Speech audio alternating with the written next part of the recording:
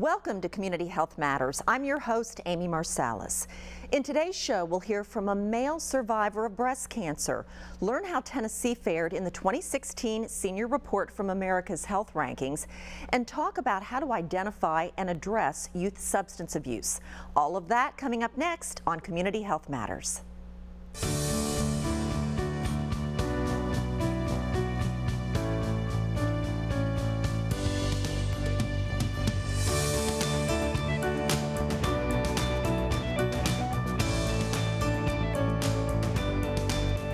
From the News Channel 5 network, this is Community Health Matters, sponsored by the United Health Foundation.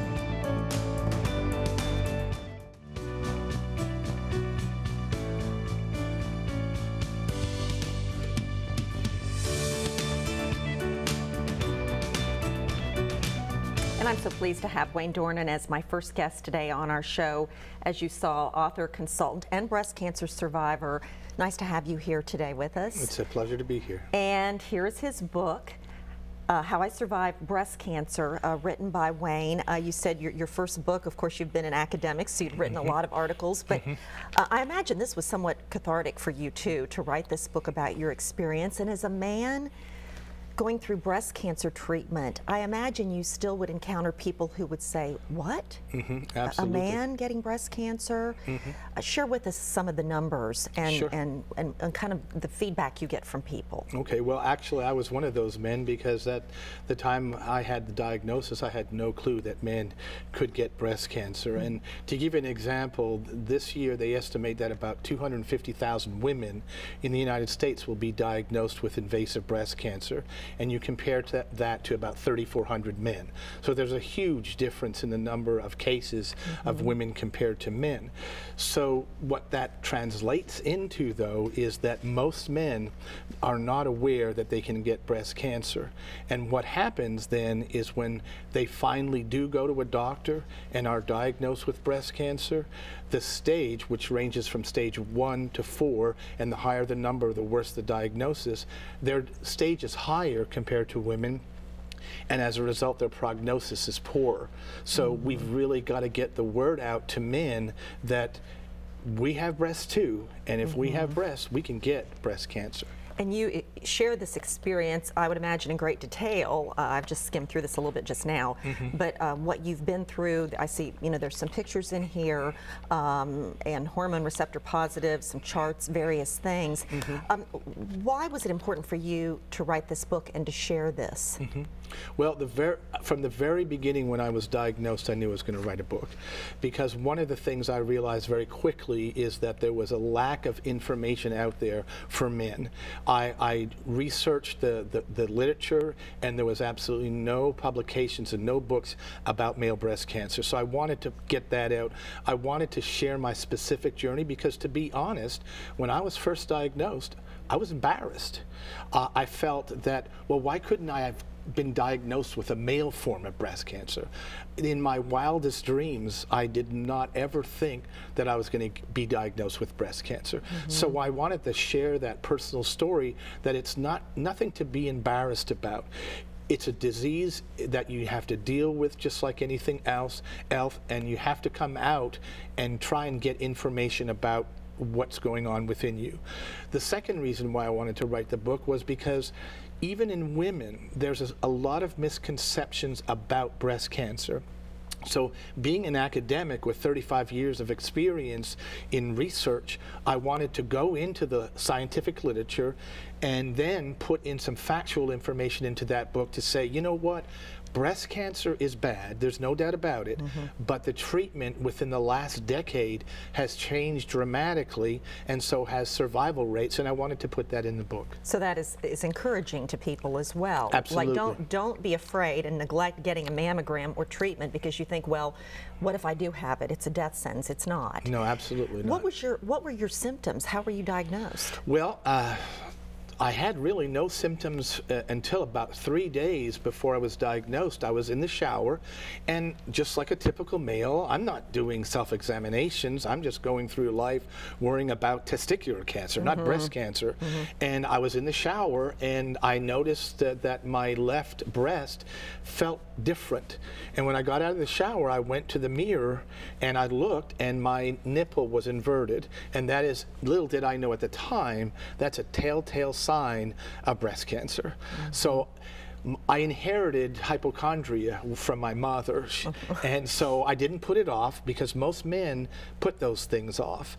And I immediately called my physician. This was a Friday morning, went to see him. He sent me to get a mammogram, and most centers don't do mammograms on men for obvious reasons. They do ultrasounds. So I had the ultrasound done on Friday afternoon. It came back suspicious. I was referred to a surgeon on Monday morning, and he saw my breast and did a biopsy. On Wednesday, which was my birthday, I was in surgery. Wow. Yeah, it was a quick whirlwind. So recommendations, you brought up mammograms, ultrasound in your case.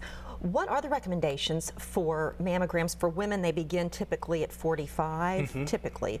For men, when do they recommend you start or have them? It's very interesting that you bring that up, because I was at a conference, a survivor conference in Washington, D.C. about 3 weeks ago. And there were a bunch of advocates that were there with scientists, and the role of the conference was to get us both together. Because sometimes the scientists are so deep in the weeds of what they're doing, they lose the perspective of what they're working on. And so that was the motivation behind the conference. And so each advocate stood up and talked about his or her, well, it was just one male, and it was all women, about our diagnosis of breast cancer. And I had a woman come up to me just before the plenary session and say, you know, I have 2 sons. I've had breast cancer. My mother died of breast cancer, and my grandmother died of breast cancer. What do I do with my sons? I said to her, they're high risk. They need to know that they are high risk, and they need to do annual examinations. Let's, in our last 30 seconds, this has gone so quickly, let's go over other risk factors real quickly in the last about 30 seconds. Okay. Well, there's some risk factors that you can't do anything about. That's age, ethnicity, and gender. But one of the biggest risk factors for breast cancer that is a strong association is obesity. Get out there, exercise, watch your weight, and that will go a long way for you avoiding getting diagnosed with breast cancer. All right, we could go on and on. I wish we had more time. Wayne Dornan, thank you. You're How I very Survived Breast Cancer is his book. Thank you for sharing your experience, and we're glad to know you're doing well. My pleasure. Thank you very Wayne. much. All right, we'll be right back.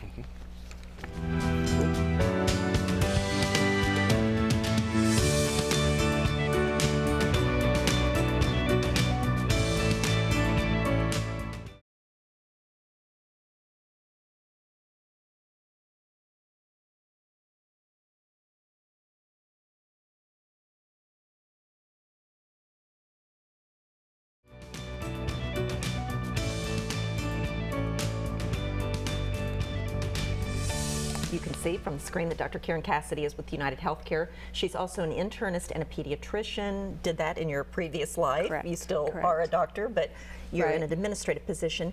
So tell us about these healthcare rankings, America's Health Rankings, and this is a senior report specifically. Correct. So recently the specific report for seniors came out, but just to give you a little background on American Health Rankings, this is the longest running, kind of really snapshot. We see both of the country kind of as a holistic overview, but the individual states are ranked as well, which I think is really helpful.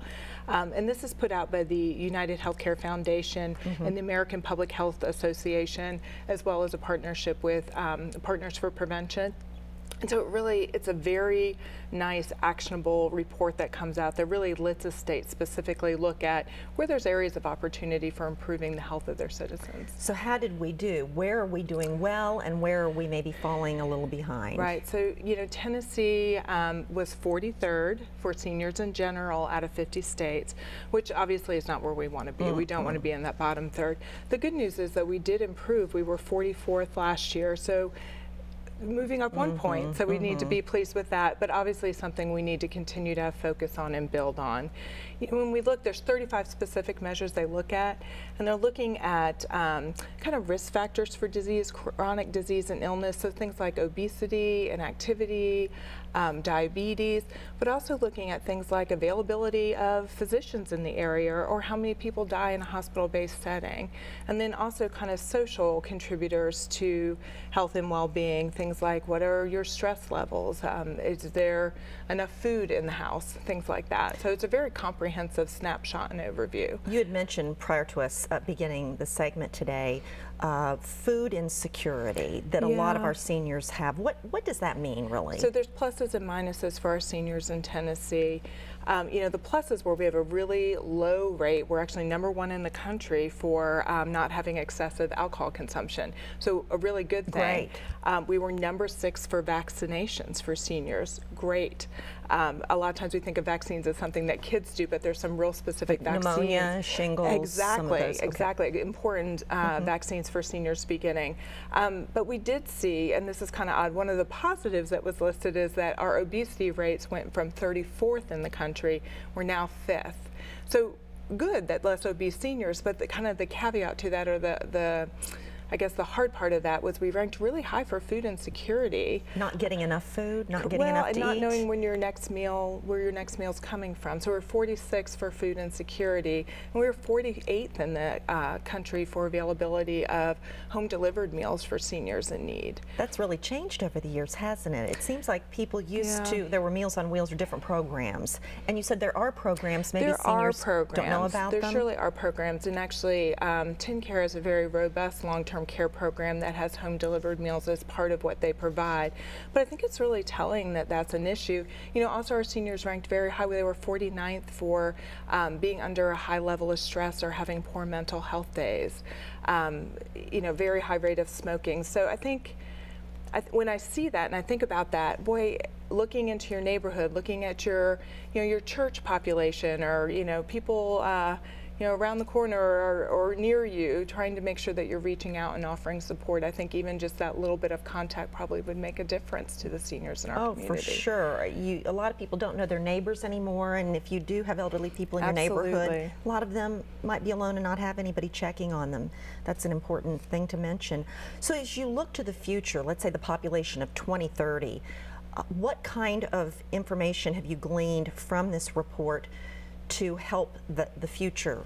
And 2030 was actually that baby boomer year that they've looked at, so that those people aging into that over 65 category, and they looked at those people coming up in that 14-year span to say, boy, what will our senior population look like in 2030?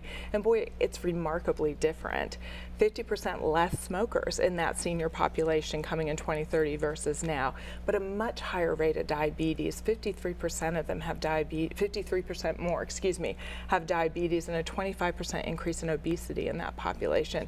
So we're really looking at a very different dynamic at the group that's coming in or aging into that senior population versus what we have now. A lot of similar problems that we see just across the state of Tennessee with obesity and diabetes. And so what do you do to try to make an impact on that? Yeah, I mean, diet and exercise is just such an important thing for health in general, you know, whether we're talking about diabetes or cancer risk. So really getting out, exercising, thinking about healthy diet. You know, healthiertennessee.org is a wonderful, .com is a wonderful website that's put out that has some really great kind of actionable tips or ways to get started, both for an individual or a family or even a small workplace or congregation. There's information on how to kind of promote healthier lifestyle. I want to go back to one thing you said earlier in this final minute or so, that we have mental health and what that issue for seniors. What is underlying, what's the underlying reason for that? Do you really understand what? You know, this report tells us that score is low. It really doesn't look at those causal factors, but I do think it's something the state needs to back up and look at. But when you think about someone, and like you were saying, we don't know our neighbors and we're not maybe reaching out the way that we should. I think making sure people have connections and contacts. And also when you think about things like food insecurity, I'm not surprised you have poor mental health days if you're not sure where your next meal is going to come from.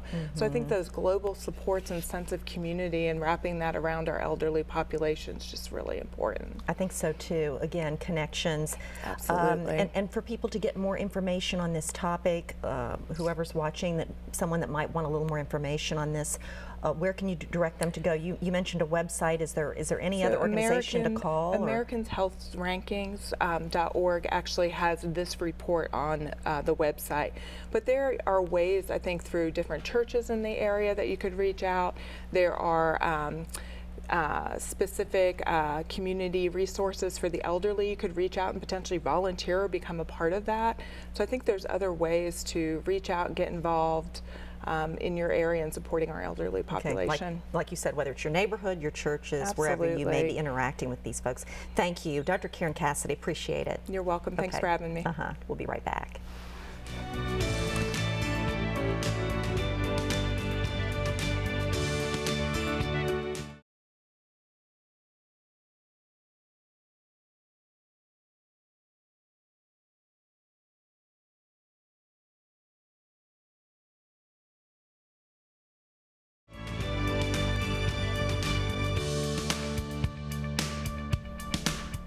If you haven't already heard of the STARS program, you're going to learn from an expert. She's been with the program 20 years. Regina Guess, welcome to the program. Thank you very much. My pleasure. Now, there are counselors, I realize, at high schools. Right. This is not the same kind of setup. What makes your program different, and who are you trying to reach at the school? Yeah, that's right. We are a little bit different. What we do is we try to address issues that deal with social and emotional barriers to learning. So we're not about necessarily the schedules, or I want them to have great GPAs, but we're looking at other issues that impact them in the school itself. We're in 6 Middle Tennessee counties. We provide education, counseling, early intervention, and we connect our families and students and their families to local resources as well. Okay, full circle. Yes. What are some of the prevalent issues that you're seeing in the student population? Are we specifically looking at substance abuse issues or other things? Well, other things, and whatever they present with. Right now, there are a lot of mental health issues that are going on right now, dealing with anxiety, trying to self-regulate emotions. Of course, substance use is always a constant. That's in any school, in any county, in any district. Just pure connectedness and school connectedness. So it's just a wide range of things that we address. Whatever the student presents with, that's where we go. That it's an emotional or social barrier to learning in the school. To learning. Okay, obviously if you're having mental health issues or substance issues, that is definitely a barrier to learning. Are you seeing more of that? Because you have the history of being there 20 years. You're at Franklin High School. I'm at Franklin High School, in yes. Williamson County. Right. So have you seen the issues with mental health, the problems I have seen growing? It skyrocket. Why? Why do you think that is? Is it access to social media where you, and the peer pressure, all of that ties together? I know we talked a little bit about that in a previous program. Is that all interconnected? I think so, but I also think it's just the times that we're dealing with right now. There's just so much going on with our kids, and parents are very active. You know, they're employed. They don't have as much time to spend with their kids. It's just coming from a lot of different directions. Social skills, maybe some things just are not diagnosed, or now they are being diagnosed better. So you maybe would connect a student that you identify as having a mental health issue with a healthcare provider, or at least contact the parents and get that in motion to help the student. You connect if needed, the people but if also needed. just helping that student be able to be in the school and go throughout their day, you know, giving them skills, coping skills, and interventions that will help them to academically still be okay in the school. If they don't come to you and knock on your door, Ms. Guess, I'm having an issue, because let's face it, a lot of kids are not going to do that. And some do. Some do, though. Some do, but also there's another way that they can come to see me. We have an internal referral system where the staff, administrators, the entire school is educated at the beginning of the year of how they can make referrals, what to look for in kids. They come that way. Sometimes I just get parents that call me and say, I'm concerned about my child. would you mind talking to them and finding out what's going on with them? And so, you know, have to go that way as well and assess what's going on. If they're not receptive to you, yeah, what is the next step when they're not receptive? When they're not receptive, and if it's a minor thing, sometimes we just get the teen angst, you know, that kind of thing. The next step would probably be a telephone call to their parents and just letting them know the services were offered and that they declined. But most of the time, they are pretty receptive. We're in the school. They see us. They know us. You get less resistance. Because of the familiarity. Exactly. They see you around. Okay. When you identify a student who's having some issues, so what are the steps that you follow to deal with that particular behavior? Well, when I identify that a student has a problem, I try to find out, you know, just what's really going on. You have to build a rapport and everything, and I just forgot what I was going to say. No, I hope we don't start all the way over. No, that's okay. Let's go on to the next question. Okay. How successful has the program been so far? Because I know you have good outcomes. We have good outcomes. We're seeing increase with academics. We're seeing increase with school connectedness, less tardies, less absences, just more connectedness to school extracurricular activities. Wow. So we're seeing a lot of different things, a lot of different successes that way. We're seeing students that were on the potential of failure for graduation, you know. And you can intervene and make a difference. You can intervene and help with that, yes. Do you work with the other counselors at school? Yes. How does that relationship work? Where it's a very collaborative relationship. That's I just had a great. situation this morning where I was working with a counselor, and so we're back and forth with that. Sometimes they will make referrals as well. Oftentimes at my school in particular, they will introduce a student to me as another support in the school so that the student knows these are other places you can go as well. So there's follow-up. That's, I would think, would be an important piece of all of this.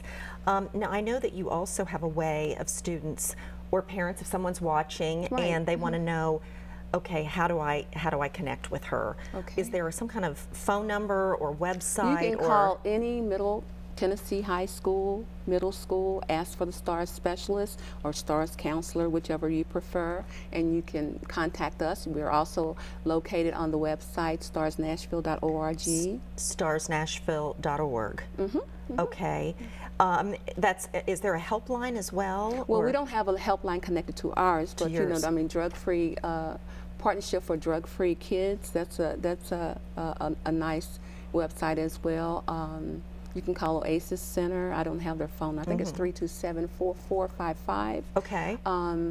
But the simplest way is just to make contact with us at the schools. And you want to just say, don't be intimidated. Not to at come all. in, I get parents that you can come in, you can call. I get parents all the time that kind of want coaching, how to talk to other parents who you feel like may also be having the same problem and that kind of thing. All right. Okay. Thank you so much, You're Regina. welcome. Great to meet you. Nice to meet you as well. Thank you. And we'll be right back with more after this.